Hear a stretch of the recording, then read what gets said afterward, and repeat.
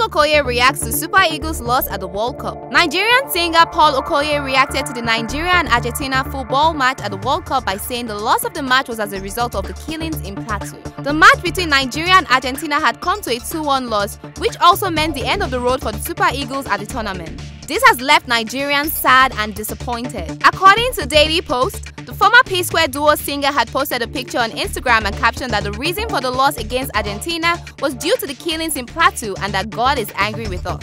He captioned the really explicit picture with, "The blood of the dead has taken over. Well done guys, Super Eagles. God is angry with us." The news of over 86 people being killed in Plateau communities had taken the internet by storm and has had several celebrities talking, including the Rude Boy himself. However, as at the time of this report, the singer had taken down the post.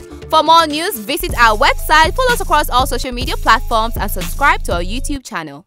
Always stay connected and get free and personalized stories delivered directly to you. Download the new Pulse app for free now.